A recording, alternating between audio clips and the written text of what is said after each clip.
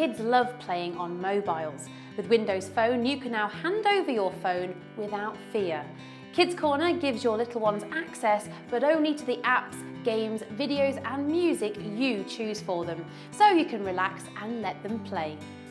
If you hand your Windows Phone over to your kids, simply tap your power button, flick left and swipe up. Here you can see all the games, apps, photos, music and videos you've added.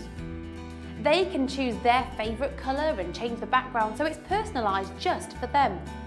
To leave Kids Corner, press the phone's power button twice and you'll be back at the main lock screen. Also, if you want to pin it to your start screen, go to Settings, then Kids Corner, then tap Pin. And that's how to use Kids Corner on Windows Phone.